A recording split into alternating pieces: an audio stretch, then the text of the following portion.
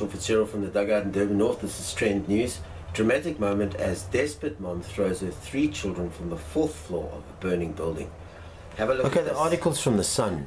Dramatic moment, desperate mom throws her 3 children from the 4th floor of a burning building into the arms of rescuers below. A large crowd gathered at the base of the building in South Korea. And here's the video. I'm going to show you the video now. It's just unbelievable. And there's the pictures of her children falling out of this building. But let's just get some background on this first. A mother has been forced to throw 3 young children from a 4th floor apartment window after the building became engulfed in flames. A large crowd gathered at the base of the building in South Korea as locals and members of the US military held blankets to catch a 7-month-old baby, a 2-year-old, a 3-year-old, and their mother when they plummeted from the ledge one by one. The US Air Defense personnel were visiting the Shongtan shopping district when they saw smoke billowing from the Crown Hotel and heard screaming. And there's the pictures of it. Wow. Melanie Scott of the 35th Air Defense Artillery Brigade told DVIDS she saw a lady shimmying down the side of the building and realized there was a woman holding a baby out of the window several floors up. The next thing I know, we were both holding blankets to catch babies as the woman dropped them out of the windows. The mother, I can't pronounce the name, and her children miraculously survived the fall, which was caught on video, and we're going to watch that now. It was so difficult to drop my children, she said. It was so dark in the room and the kids were coughing and crying when I saw people gathering with the blanket. I thank my God. Local young men called emergency service and helped hold the blanket. The first little girl didn't land so well, which made me scared and worried about not being able to catch the other babies, Mr. Lee said.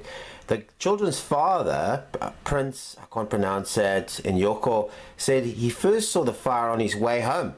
I tried to help my family, but I couldn't. I was so surprised to see people gathering here to rescue my family. I felt so helpless. Okay, let's watch the video.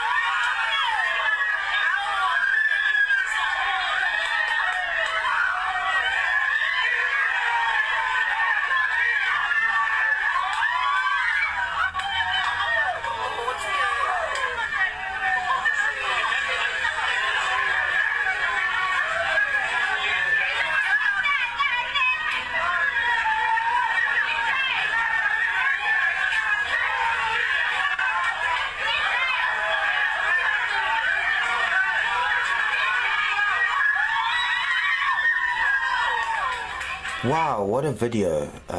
You know, she threw her kids out and then she finally jumped out. She must have been so scared. And her kids must have been, it must have been like a nightmare for them. No comment, but I'd be interested in yours. Sean Fitzgerald from the dugout in Durban North. This is Trend News. Good day on you.